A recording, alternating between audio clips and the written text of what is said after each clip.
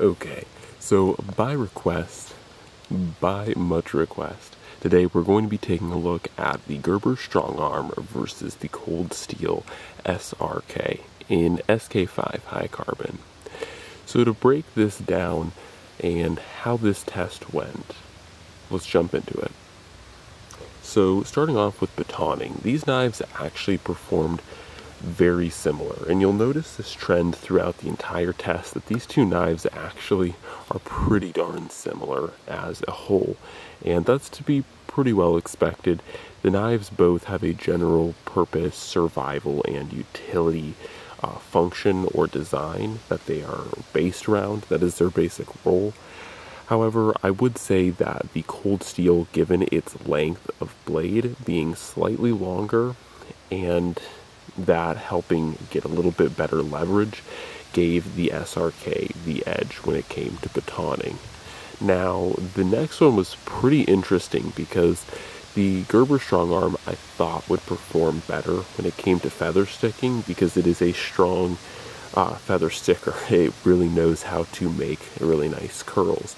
However, the SRK actually did just slightly better, and I found that I was rolling wood or rolling little feathers just that little bit much more easier with the Cold Steel SRK.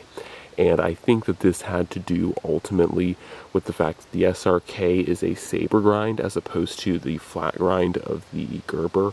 And you'll notice that there isn't much difference when you look at these two knives on the outside, but really that blade geometry, that higher grind, and that saber just helps the SRK just a little bit, just slightly outperform the Strongarm.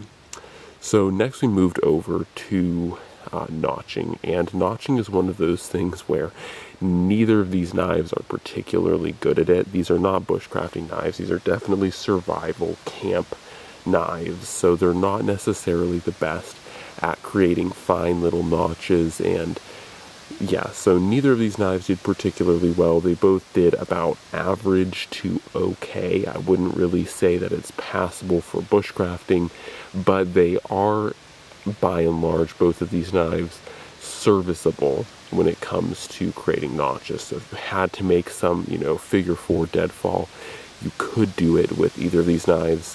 They're serviceable, but they're certainly far from the best.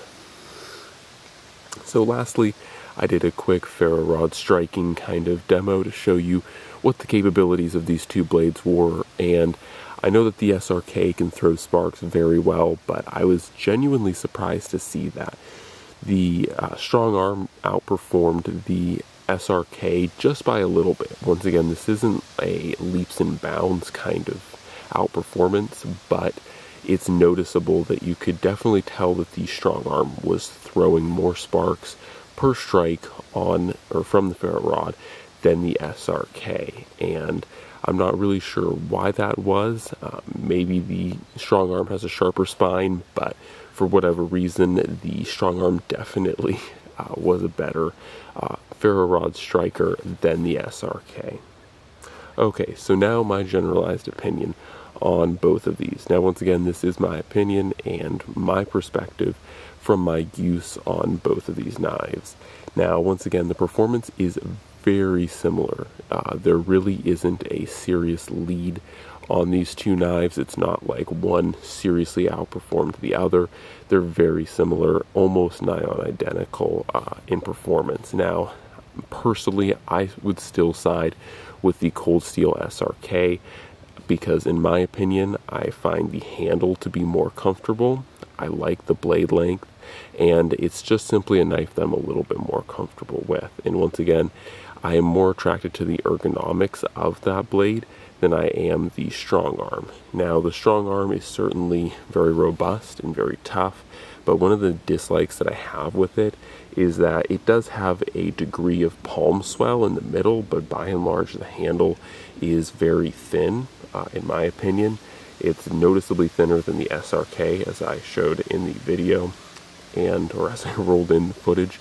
And so for that reason, primarily, I would choose the SRK over the Strongarm. But if we're talking blade-to-blade performance here, they're really both very similar blades.